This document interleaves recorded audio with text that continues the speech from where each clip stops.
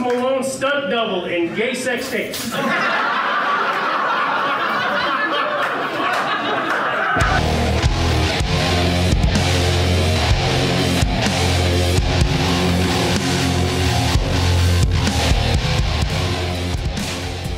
Greetings, I'm Tom Grimm, and I'm proud to present the Roast of Tim Jones. This show took place on July 24th, 2021 at the Front Street Cellar in downtown Fargo. Let me introduce L.C. Arthur. This fella is a big time star. L.C.'s impressive comedy career is what legends were made of. A collection of stories that only a child could believe were true. A few of the comedians are still recovering in the burn ward. You can donate to their relief funds by sending me money on Venmo. Visit tomgrimm.com/tipjar. I don't know about you, but I am completely aroused by this. You don't want to know how I buttered the popcorn. Please enjoy the Roast of Tim Jones. That's right, he used to wrap 2 pounds of brisket and coleslaw into a piece of cheesy fry bread and have breakfast, lunch, and dinner. But one thing he never did wrap was a birthday present. You guys, make some noise for L.C.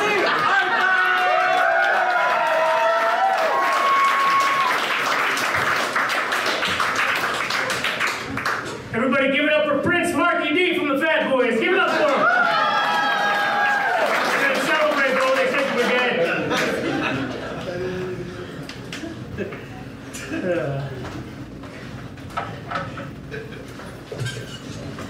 Believe it or not, you can't tell by listening to him, Marquay is black. Talks like a white dude, looks like a Puerto Rican. I don't know how that works. But he's light-skinned, really light-skinned. Actually, with him and Ethan here, they're actually both afraid to say the N-word in front of real black people. Ethan Pederson's here, give it up for Ethan. And also give it up that we found the only black dude in America named Ethan. Ethan's Facebook has his former place of employment as a pole cleaner at the Northern Gentlemen's Club. But then he got fired for using his tongue. Nathan Rowe is over there. Nathan Rowe, give it up for Nathan. He had a great set, Nathan. Like everybody else here, I know nothing else about you. I just know you look like Micro with Down syndrome. Jen Syverson is back. Give it up for Jen. Jen has been transitioning lately. I found this out the hard way one day. I was at a bar, a local bar here, the Bismarck, and I go into the bathroom, and who do I see coming out of the stall? But Jen Syverson, which caught me by surprise. She ain't got a penis yet or anything. Not a mustache, penis, not even a falsie, not a Whizzinator. It's like, you can't wait till you get the Whizzinator or something to get in there. But she found out that night, though, why no dudes use the stall in a bar bathroom. Eric Hendrickson is here. Eric Hendrickson, give it up for him. Eric looks like Post Malone stunt double in gay sex tapes.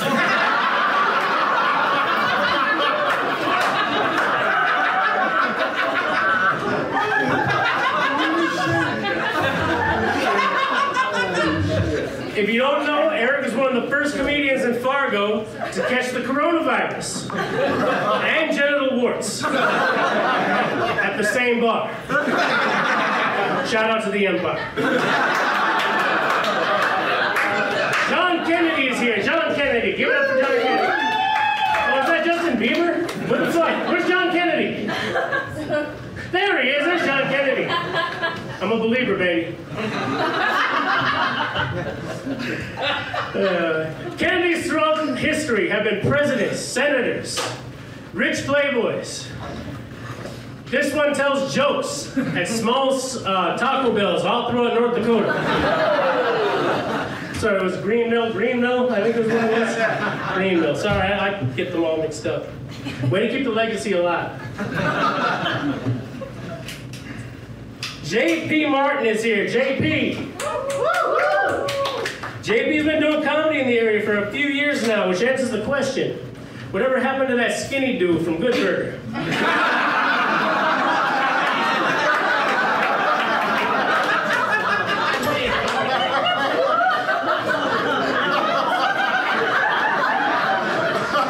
JP is what Waka Flocka would look like if he couldn't rap.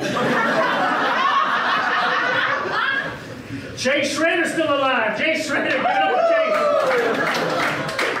I haven't seen Chase in a while. If you haven't seen Chase Schrader's comedy, it's either dark comedy about suicide or a desperate cry for help.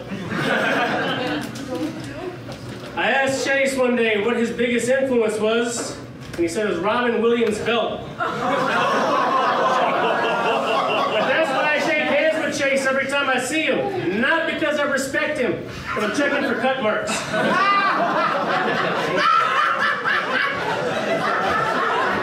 Fargo's favorite pawnbroker's in here, David Standal. Give it up for David. Great set, David. David is what it looked like if the History Channel did Pawn Stars in Mumbai. People ask me, what's David Standal's comedy like? And I tell them to buy a Russell Peters DVD at the dollar store. Or his pawn shop.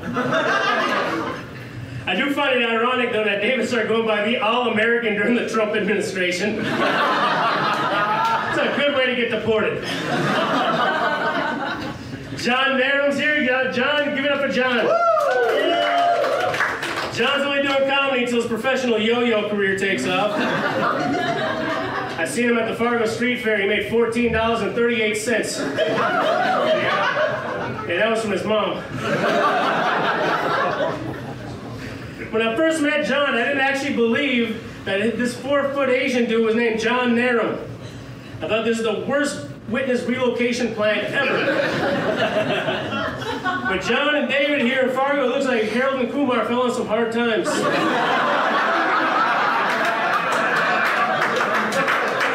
But now to the man of the hour, Tim Jones, everybody. Give it up.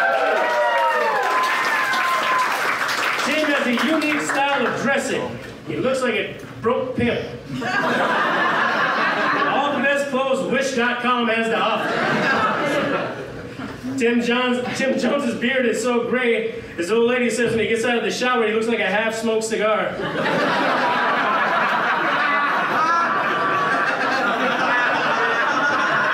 I remember when I first met Tim on the comedy scene. We started almost at the same time, about 10 years, 11 years ago.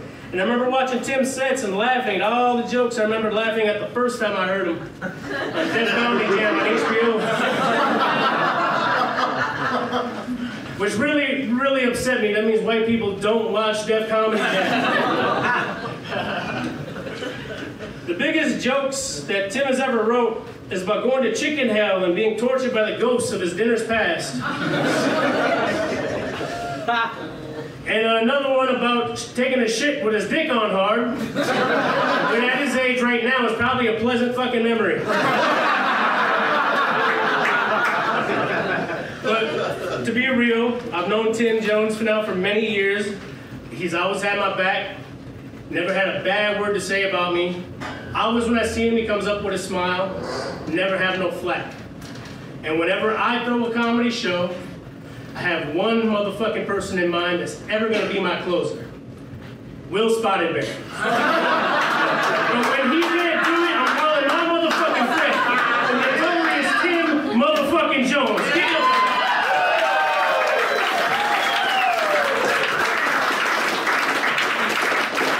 Oh yeah. All right. Good work, good work. Give it up, you guys, for LC. I'm sorry.